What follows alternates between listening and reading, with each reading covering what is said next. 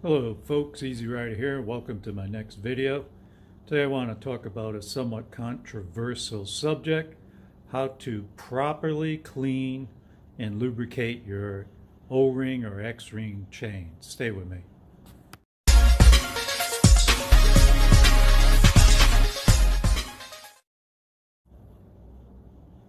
And welcome back. Today it's November in Ohio. It's about 30 something degrees out. It's been off and on snowing all day for you metric people. That's about 0 centigrade. Anyway, a little chilly out here in the garage today.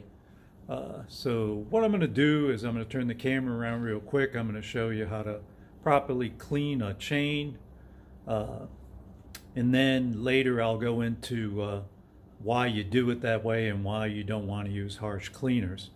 So for you low attention span people, the first part of it will be real quick, how to clean the chain, and then after that you can go on to do whatever you guys do.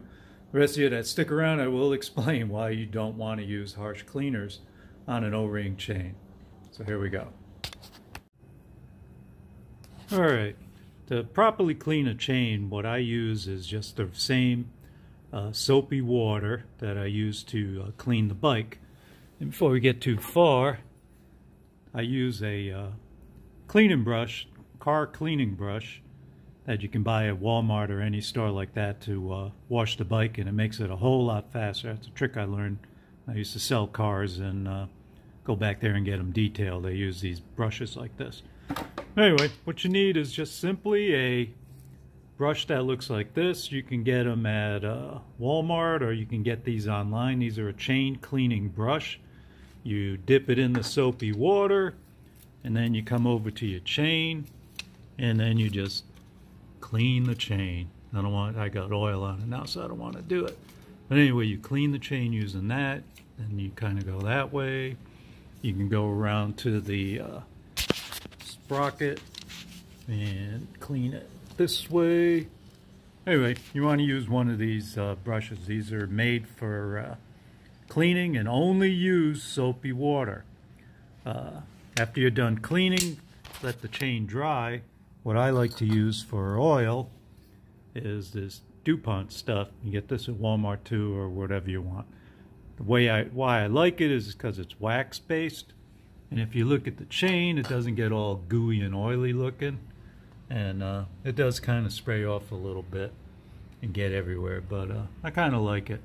Now, the only reason you're really using that oil to give it a little bit of lubrication, but also to try to cut down on this rust that you'll see from the chain just sitting there, you know, because anytime metal's out in the open air, it will rust.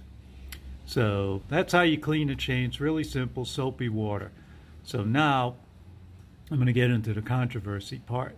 A lot of people will tell you the way to clean a chain is with kerosene or with diesel fluid. Now, the reason they say that is because way back when, in the old days, before O-ring chains, that's how people used to clean them.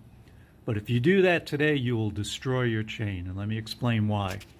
The parts of a chain are the side plates. That's this kind of figure-8 looking thing.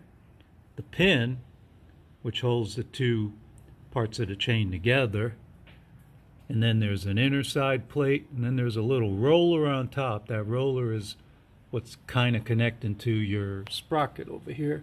Goes around. So you got a roller, side plates, pins. Inside that roller on an O-ring chain is grease from the factory.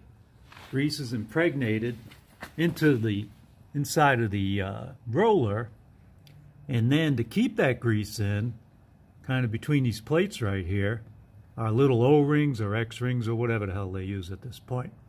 And the O-rings keep the grease inside the roller. As the chain starts going around the bike, it's making heat and friction and heat, and that grease over time will wear out, and then your chain will start stretching. But in the old days, one of the first chains I had on my 1980 Harley, every time I took that thing for a ride, I almost pretty much either every time or every other time I had to adjust the chain.